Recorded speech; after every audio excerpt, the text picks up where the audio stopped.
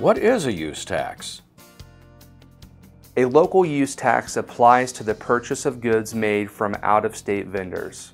Also known as a vehicle sales tax, it must be adopted in order for the city to preserve current vehicle sales tax collections. If a Kearney resident buys a car in Overland Park tomorrow, the sales tax that resident pays on that car is currently received by the City of Kearney. If a use tax is not adopted by a state-imposed deadline of November 2022, those funds will no longer be received by the city.